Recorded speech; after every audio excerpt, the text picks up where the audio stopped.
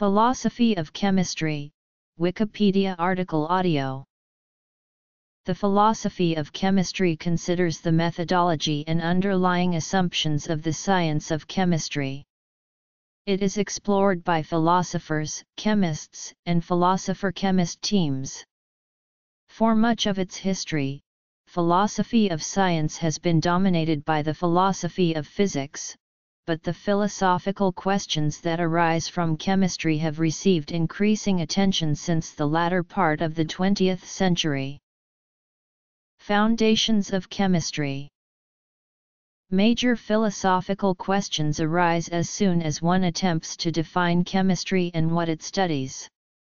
Atoms and molecules are often assumed to be the fundamental units of chemical theory, but traditional descriptions of molecular structure and chemical bonding fail to account for the properties of many substances, including metals and metal complexes and aromaticity.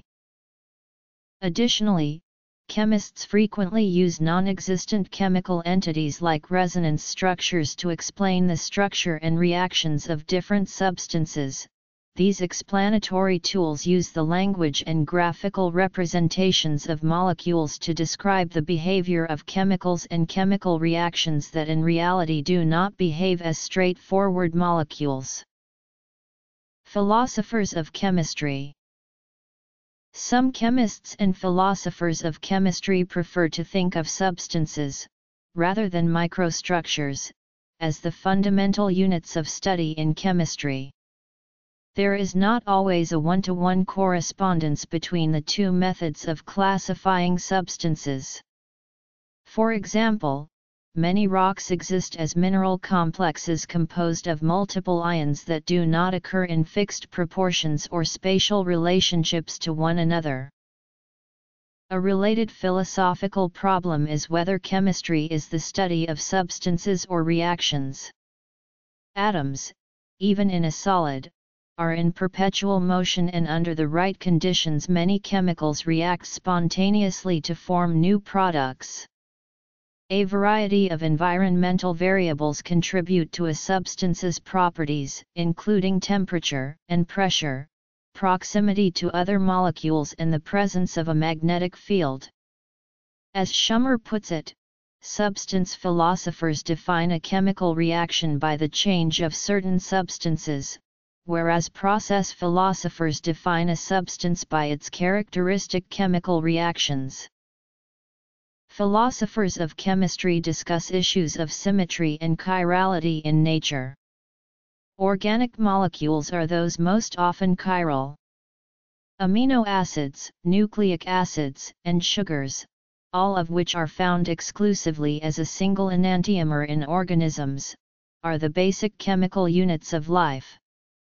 Chemists, biochemists, and biologists alike debate the origins of this homochirality.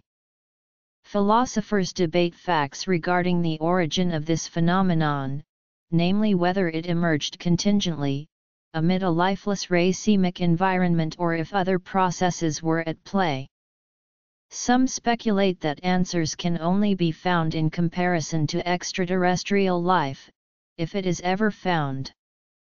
Other philosophers question whether there exists a bias toward assumptions of nature as symmetrical, thereby causing resistance to any evidence to the contrary.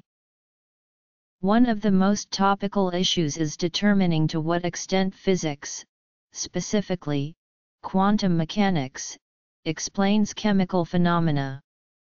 Can chemistry, in fact, be reduced to physics as has been assumed by many, or are there inexplicable gaps?